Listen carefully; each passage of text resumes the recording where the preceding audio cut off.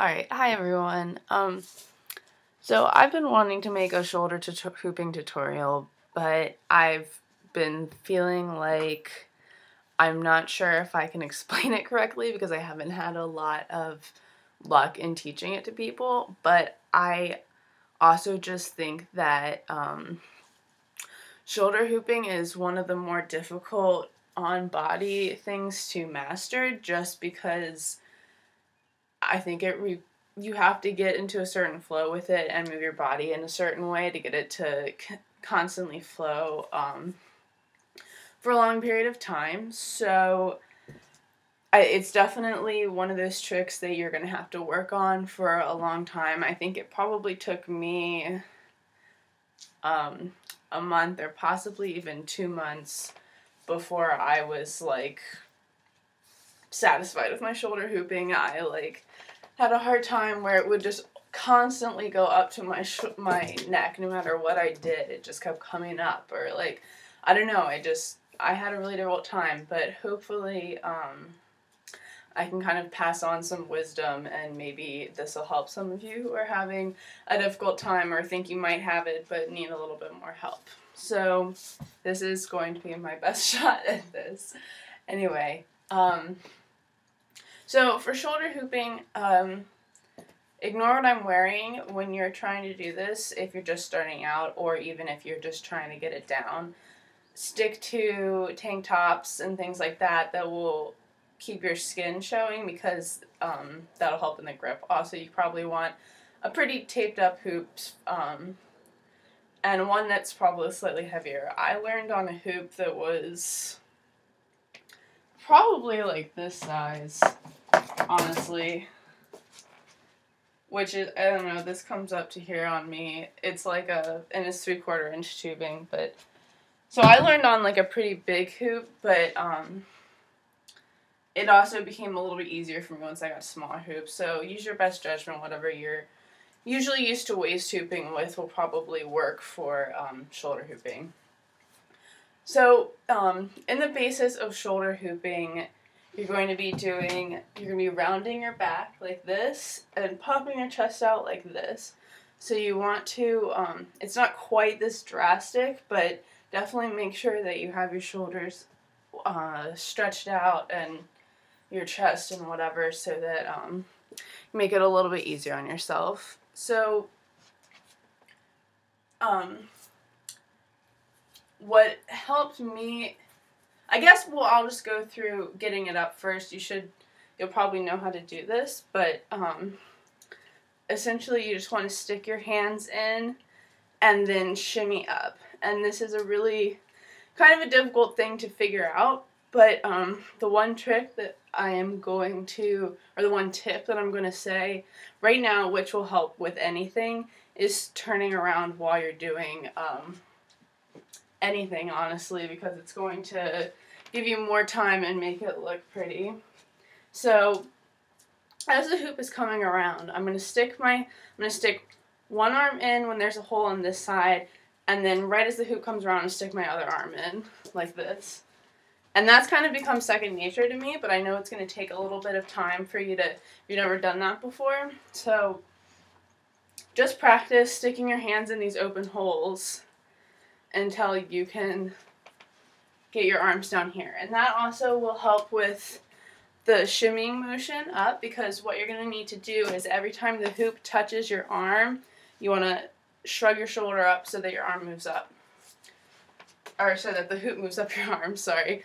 Because every time it comes in contact, you want to lift up so that the hoop, basically, so say I have the hoop going around my waist and I stick my arms in, this is like super slow-mo, and the hoop hits here, I'm going to bring it up, then the hoop will, since it's in contact with my arm and I brought my arm up, it brings the hoop up a little bit. So instead of the hoop being down here now it's up here near my chest.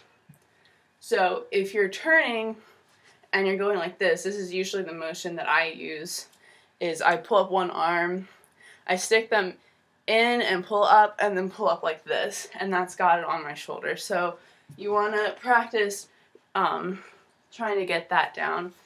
But yeah, like I said, the logic is that it hits your arm and you bring it up and then it brings it up onto your chest. You can also try to shimmy it up like that by, you have to bring, same kind of thing but a little bit more difficult, the hoop's going around and you want to bring your body down so that the hoop hits around your ribs, then you can move up and then surround your ribs, and then once it comes around again and there's that space, you can stick your chest in and up on your chest. So that's another way of doing it, probably easier if you want a chest hoop, but it's also kind of, there we go, when you're just trying too hard it becomes a little more difficult. But anyway, I'm going to recommend using your arms if you want a shoulder hoop. The other thing is you can just start it on your shoulders too, and by using breaks or whatever you want to do, say it's down here, and then you just stick your arm and you can get up to here. So that's how you can get into it. The first thing that I would recommend practicing is chest hooping, because then you get the motion of moving back and forth. So I'm just going to start it up here and keep my arms out of the way above my head and do this. And so you'll see that when I'm moving, I'm going like this back and forth like this. I'm also slightly going to be rotating just a little bit, because the logic here with this is that every time the hoop hits your back or chest, you want to kind of be rounding it so that the hoop travels easily across. So in chest hooping, when it comes around to the front, you want to have your chest curved out so that the hoop rests really easily on it. And then as it comes around your back, you want to do a cat back so that it rolls around there. And so it's just this continuous, like this. And like I said, spinning around helps. You know, whatever. So you want to get comfortable with that motion, and then try with the shoulder hooping. So with shoulder hooping, you really want to try to make this area around your shoulders and chest as small as possible so that it's easier for the hoop to go around. So like I said with the going like this, you're basically going to just be exaggerating it with your arms, and that's going to help you keep the hoop traveling around. So my normal stance for doing shoulder hooping is you want to have shoulders relaxed, and you probably want the inside of your arms to be by your ribs. And I usually will leave the bottom of my arms kind of free to do a little bit of moving and balancing kind of, but the tops of my arms stay by my sides at all times. So you want to be relaxed, but you definitely want to keep them down so that it keeps the area that the hoop travels around smaller. So like I said with this, you want to just exaggerate with your arms. So when it's coming around your back, you want to push your arms in like this, and when it comes around your chest, you want to do this. And that's the basics of it, but honestly, when you're just trying to go like this, it's hard to just keep the hoop going around. And you'll see just when I was doing that I know I was kind of starting to shrug. So that's where I think the trick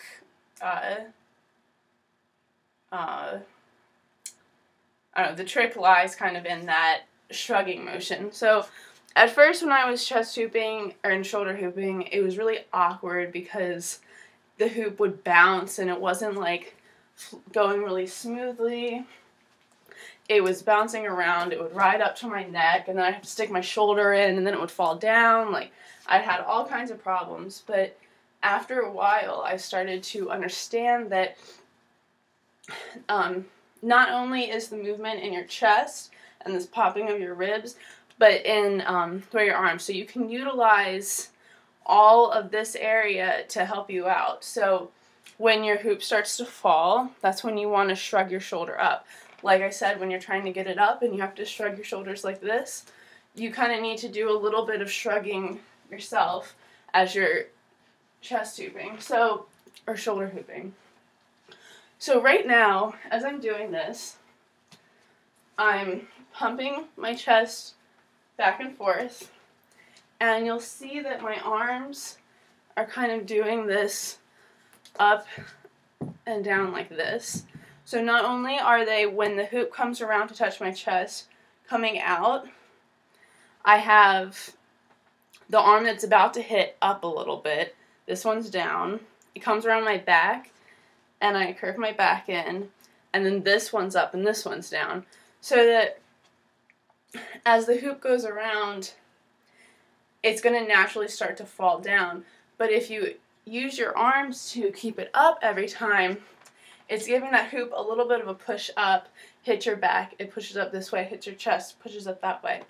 So I tend to keep my arms like this and move kind of like this. So it's a little bit like this little circular thing, but at the same time you want to do that. So hopefully that will help some of you if you can't figure out the motion quite right. But yeah, so I keep my arms kind of relatively like this, and then I use my hands to kind of help with this motion here. The other thing that helped me a lot when I was learning how to shoulder hoop was to do breaks, which I have a tutorial for, and excuse me, and to also just not try and do it for too long. You can end up going vertical if you want to work on that, but I would get really frustrated by just thinking, okay, I just have to shoulder hoop because I have to learn, and whatever, and then I'd get so frustrated because it would come down or whatever. But like, just let it happen naturally. Like, let the process happen naturally. You're gonna have to work at it, but don't let yourself get so frustrated that you don't even want that all you're doing is trying to learn shoulder hooping. You really have to just like let it run its course, and it does take some time to get down, but once you do, it's probably the most rewarding body hooping that you can figure out, because I don't know, it's one of those things that I really do all the time. It's like my happy place with hooping. So anyway, hopefully this little tutorial has helped, and if you've had some problems hooping or shoulder hooping, this will help you figure it out. And send me a video if you want want some feedback, or you can't figure out what you're doing wrong, or if you just want anything clarified or whatever, just send me a comment and I will get back to you. So good luck. Hopefully this will help you with your shoulder hooping and chest hooping.